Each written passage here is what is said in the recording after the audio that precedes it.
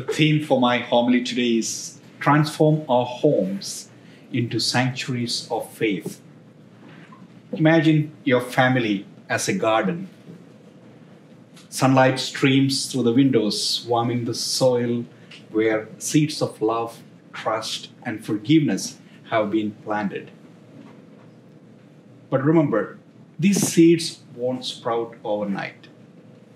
Just like rain patiently nourishes the earth, God's love works steadily within our families, causing our relationships to blossom in their own time. Lent is a season of introspection, but not isolation. We journey together just like families. The struggles and joys we face are fertile ground for learning and growth. In the Lord's Prayer, we find a guidebook for this shared journey. It reminds us to prioritize our spiritual well-being, putting love and kindness ahead of material possessions. It teaches us to trust God's provision, knowing that He offers not just food on the table, but also the sustenance of love, peace, and understanding. Think of your family as a team, playing the most important game of all. What is that? Love. There will be disagreements like, fumbles in a game.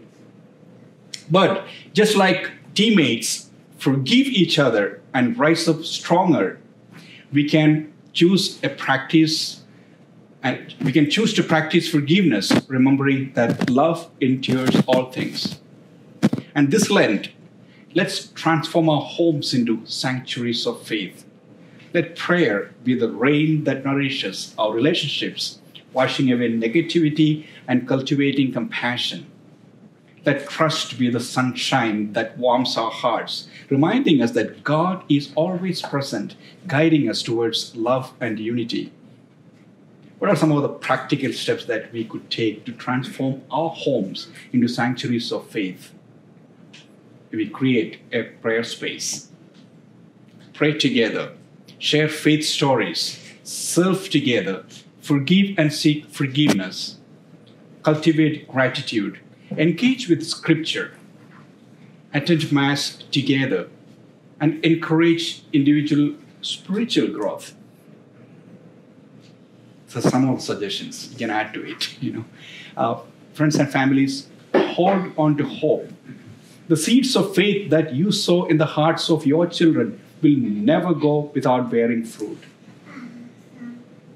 Just like rain never returns empty, God's word planted in our hearts will bear fruit. We may not see it instantly, but with patience and love, our families will blossom into heavens of faith, forgiveness, and unwavering love. And remember, you are not alone in this journey.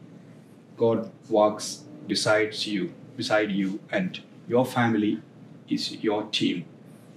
Together, you can create a home that reflects the kingdom of God on earth, a vibrant garden where love, trust, and forgiveness bloom eternally. God bless you and your families.